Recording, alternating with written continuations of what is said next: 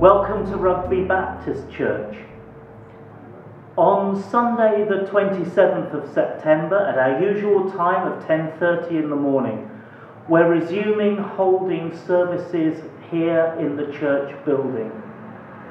Now as we do so, our first concern is to keep you safe and to make sure that we abide by government and Baptist Union guidelines. So services are going to look somewhat different to how they've looked in the past. And this video is to tell you what's going to be happening.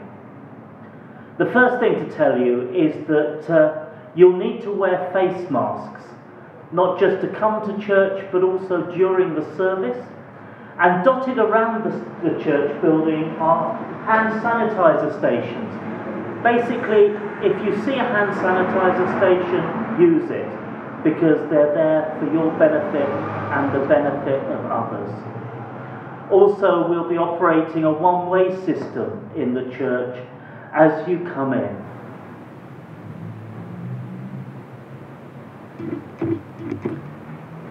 The services will be quite a bit different from what we're used to. We will all be keeping our masks on, unlike me right now. There will be no congregational singing. The services will be simpler than we're used to. And we will all have to book the place where we want to sit in advance, just so we know who is sitting where, can control numbers and make sure that bubbles and family units are separated as per the guidelines. So please book your ticket before coming to the service on the Eventbrite website. A link will be on screen right now.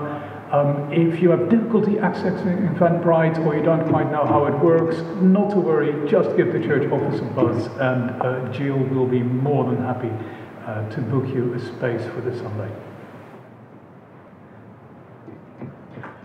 Now, because of the one-way system, we're going to be leaving church through this side door. And I'm really sorry, but there's not going to be tea and coffee after the service in the John Lees Hall as we're used to. Nobody feels that pain more than I do. I hope you're looking forward to services resuming in this building as much as I am. It is really great that we're going to be able to celebrate harvest back in the building. But if you're unsure or if you're worried about the safety of coming to church, don't worry. Just as you have been over the last few months, you'll be able to continue watching the service either live or as a recording on Facebook and YouTube, just as you've been doing the last few weeks. But let's give God the praise and give God the glory that God's people are going to be back in God's house, worshipping Him this harvest. I'll see you on the 27th.